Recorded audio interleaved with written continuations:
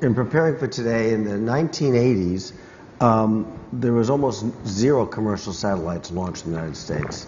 It's now, I'm told, around 10% and growing. What changed that this has become? Is that all SpaceX, or? It's mostly SpaceX. Mostly SpaceX. Yeah.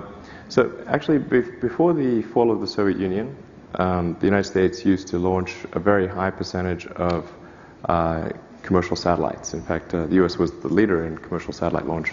But with the fall of the Soviet Union, the Russian rocket industry was able to figure out how to be capitalist really fast.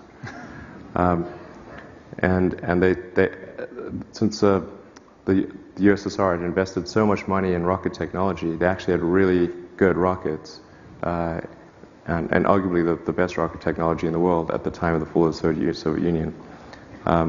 So they were able to completely take the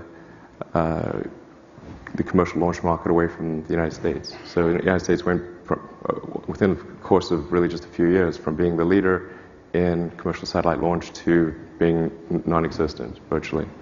And then the French with the Ariane, and with a little bit of help from Germany and Italy, put a ton of money into the Ariane 5 rocket, also a good rocket. And the world commercial launch market then became essentially divided between the Russians and the French.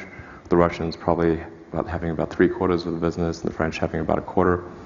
And that continued on for quite a while until a few years ago when SpaceX started launching the Falcon 9. And since then, we've steadily increased the share of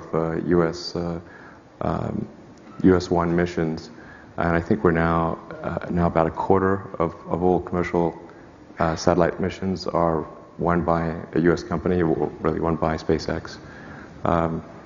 And I think we've got a decent shot if we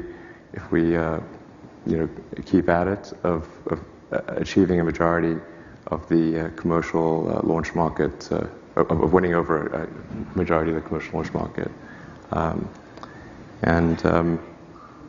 That's I don't want to count chickens before they've hatched, but it's looking increasingly positive that we'll probably we'll probably restore the United States to #1 on commercial launches in the world.